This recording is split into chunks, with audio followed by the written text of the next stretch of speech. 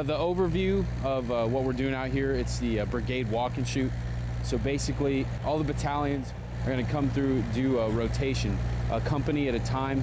Each company goes through 3 iterations. So they do a dry fire in the morning just to get some familiarization with the lane. And the middle iteration is their live fire for the day. Then they do a night live fire incorporating illumination for both mortars and artillery. This is a culmination of a group of training events. The brigade can run all the way from the top fire missions and push them all the way down to the company level, down to the gun lines. And it's just more of a coordinated effort so the brigade can work, you know, more smoothly. Well, it's not very often that we have an opportunity to train like this. We're training with a sister battalion. So as with anything, if you don't exercise the systems, then it tends towards atrophy. Let's go! It's good training. We got a lot of new guys who haven't done this type of thing.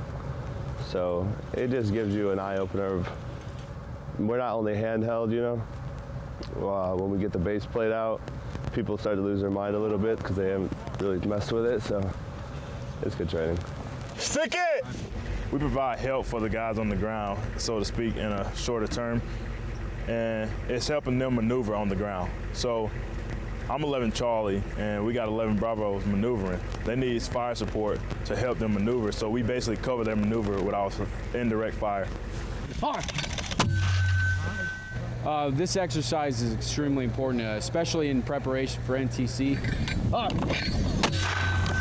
Not only does it validate the company command teams exercising their call for fires, Rounds complete! all the way from the FO level on the ground to clearance of fires all the way up to brigade. It's a great training event. We love to be here in Alaska. We love to support the community. We love the community to support us. And I like to just get out here and get after it.